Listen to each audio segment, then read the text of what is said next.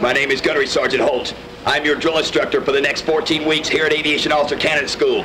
Wrong candidate! This is Gunnery Sergeant Holt, United States Marine Corps, non-commissioned officer in charge, Battalion 1! I'm gonna tell you what there, candidate. You don't speak to me unless you're at the position of attention. That is, your heels are together, your feet are at a 45-degree angle, your thumbs are on your trouser seams, your fingers are curled, your shoulders are rolled back, and your eyeballs are straight to the front. Hey, wait a second, Shut up! I'll tell you what there, candidate. You don't speak unless you're spoken to. You don't do anything around here unless I tell you to do it. You understand me? Yes, sir. Now, what is your name?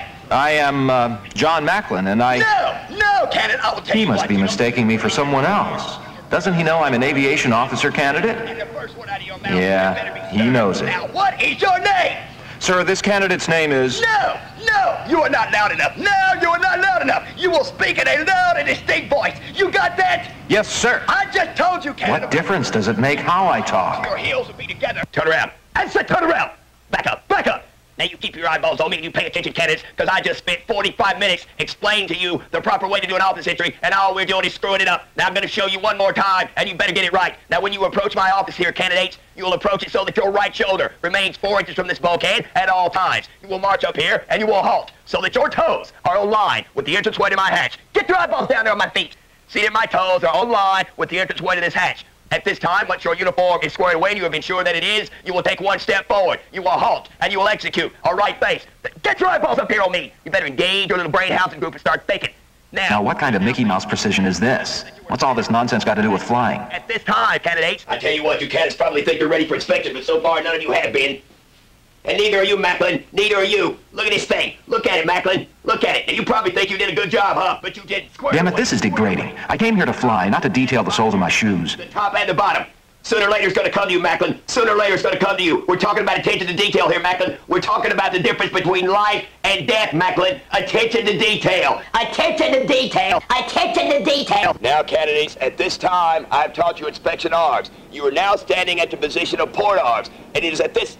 What are you doing, Macklin? What are you doing, Macklin? Why are you eyeballing the area, Macklin? Why are you eyeballing the area? I guess you don't need to learn what I'm teaching you here. I'll tell you what, Macklin, you ain't got no concentration whatsoever. None. After a few weeks, a strange thing happens.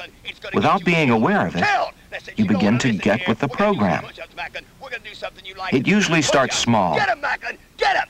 Get over here, candidates. Get over here quickly. Hurry up, hurry up. You don't have all day. Get your eyeballs down here. Sir. Now, candidates, when you're preparing for inspection, you're going to be folding your skivvies. And at all times, candidates, you will fold these skivvies exactly 6 inches by 6 inches. Is that understood? Yes, sir. I'm talking attention to detail here, candidates. They will be exact. 6 inches? Oh, wow, this is ridiculous.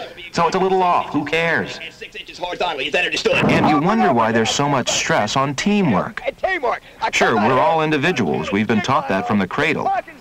But here, if one guy's in trouble, hell, we're all in trouble.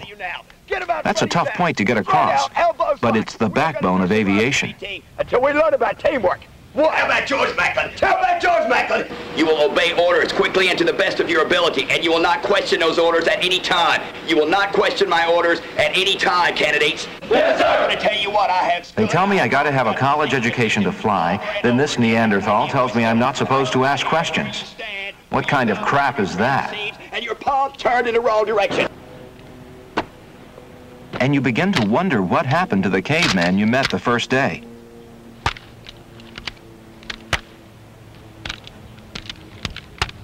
Well, I'll tell you what there, Macklin. 10 weeks ago this way... And then finally, unbelievably, you're ready for flight training. So, is it worth it? Well, every man's got to decide for himself. Ensign Macklin. Good morning, sir.